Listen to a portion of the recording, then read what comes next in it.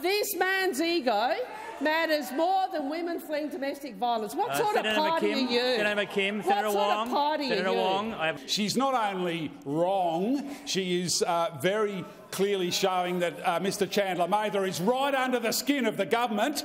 Well, it's always unfortunate to see lovers having a fight, isn't it? Particularly when it plays out publicly. A lover's tiff between the parties of the current government. Well, Simon Birmingham joins us now. Probably explains why you're a little late this morning, Simon, because you do often, you're very punctual, you're often on time, but you seem to enjoying yourself a little bit too much seeing that lovers tiff.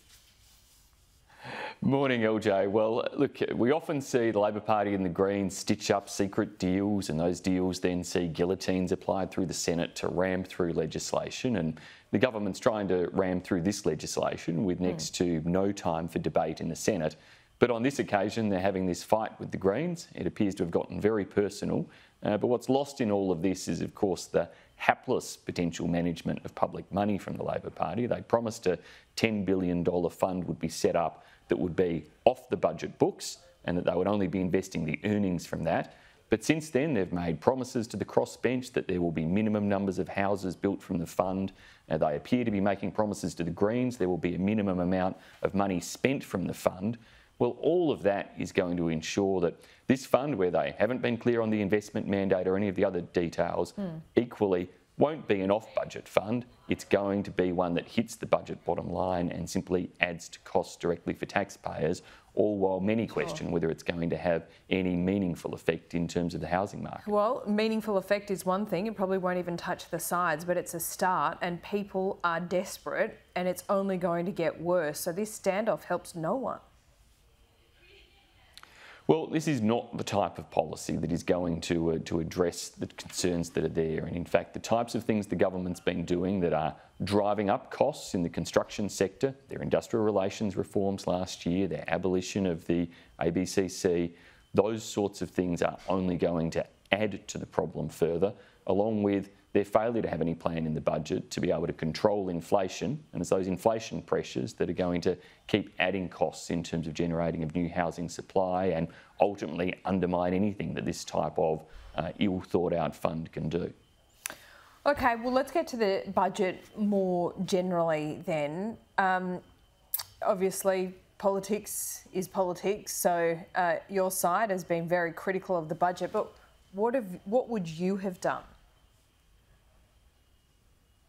Well, LJ, I would like to think that we would have been able to show greater spending restraint and outline a clear plan to tackle inflation, and that would have required productivity measures. It would have meant not doing some of the things I just mentioned that damage productivity in the construction sector, but actually pursue areas where you can make the economy more efficient, alleviate pressure in terms of supply chains, but also not be adding tens of billions of dollars extra in terms of government spending, which economist after economist are now lining up to say will be inflationary and does increase the risk of a further 1 or 2 interest rate rises from the Reserve Bank, which means that Australians are going to pay higher prices and that the vast majority of Australians, particularly working Australian families, are going to miss out and be worse off as a result of this budget. Well, some on your side are saying, well, there's no money for the middle class. The middle class should have got a bit of a handout here and a hand up from the federal government. But on the same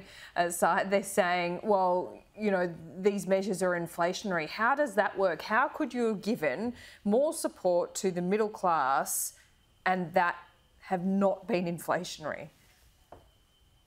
Well, that's certainly not what I'm saying. What I'm saying is it should have been a clear plan about... Well, I think the messaging that I've heard from the Shadow Treasurer, the Shadow Finance Minister, our key spokespeople, is pretty clear that there should have been a clear plan to bring inflation down, to ease the pressure on all Australians, rather than simply trying to pick a handful of winners as the government's done and divide Australians. They should have had a clear plan that would bring inflation pressures down to make sure that fiscal policy, government budget policy, is actually working in sync with monetary policy, Reserve Bank decisions. Whereas what we're hearing from Chris Richardson, from UBS, from Goldman Sachs, from indeed Standard & Poor's, they're all kind of lining up now to say this budget does have extra spending, that spending will be inflationary, and it does put extra pressure on the Reserve Bank for further interest rate increases. So the first rule should be do no harm, and the government has failed that test. They've instead created a budget with inflationary pressures that breaks the do no harm rule and instead will mean more Australians pay more, regardless of whether they're middle income or lower income. Everyone will face those pressures. Well, it hasn't failed the test yet. We haven't seen the RBA board make any decision. So if the RBA holds off next month on an interest rate rise, will you eat your words? Well, it's not just a test for next month. Of course, we have to see what the RBA board does over a period of time. And what some of the economists have been saying is that this budget will result in interest rates being higher for longer. So there's the risk that some are identifying that interest rates will go up even higher.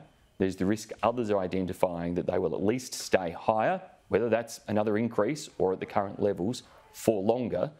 And even on that score, that will of course mean that the government is creating a circumstance where people are feeling that mortgage pressure and those costs that businesses are facing in terms of their borrowings, which get passed on to consumers and will continue to feed through the economy and add to pressures on many Australian households. Okay, one final question here. Don Farrell, he's the Trade Minister, is about to land in Beijing. He's optimistic that all sanctions on our goods from China will be dropped by the end of the year. You've got to give it to him if he achieves that, right?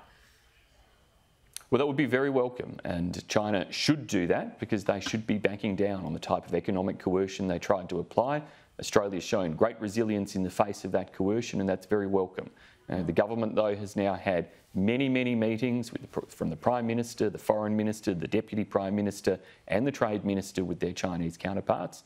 It's time to start seeing some outcomes from those meetings and outcomes in particular to see the tariffs on barley, the tariffs on wine removed so that those unfair, unjustified, punitive sanctions on Australian industry no longer apply. Simon Birmingham, it's fine that you're late. Now we know why. Good to have you on the program. We'll see you soon.